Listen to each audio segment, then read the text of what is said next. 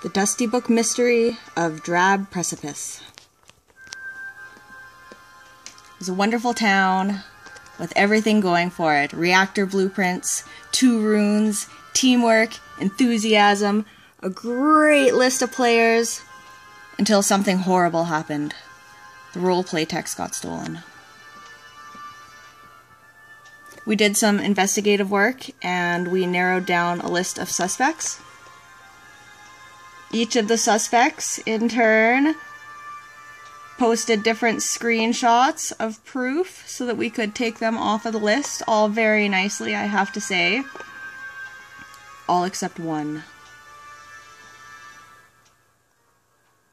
And it wasn't Bimbler.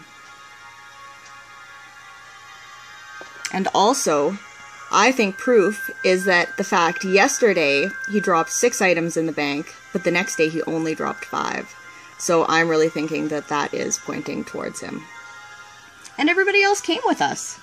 So right now we're trying to shun him, and that's what's going on. But this town is doing really, really well. We have a whole bunch of people from different walks of life. We have new people, old people, oozing in people, Shadow Clan. We have a bunch of people from the scavenger hunt. We'll give a shout out to them. So I'm making this video for them. I hope you all win or be able to share the hero days. I don't know what else to tell you about town. Oh, some people wanted to say a few things.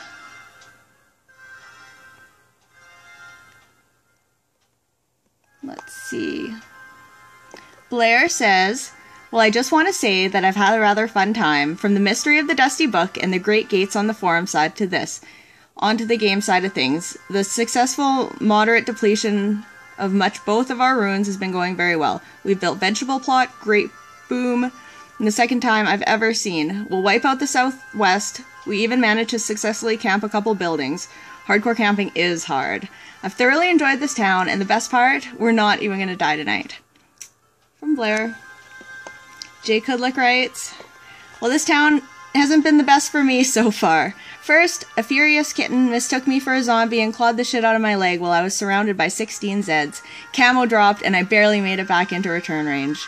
Then, I ran out of oxygen 1 step from the exit of the bunker, with no more bandages around. Cheat death and a parasitoid have kept me alive so far, but my arm is festering and our parasitoid stash won't last forever. If we have a reactor blueprint, we have the reactor blueprint, but no frickin' engine and not enough ECs to build it. We actually do have the engine. But overall, it's a fun town with a lot of hunters and hunted in it. Gotta go. There's a meaty bone with my name written on it. And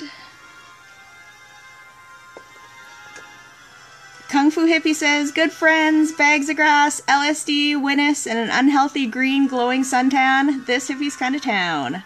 This hippie's kind of town, too. Love his name.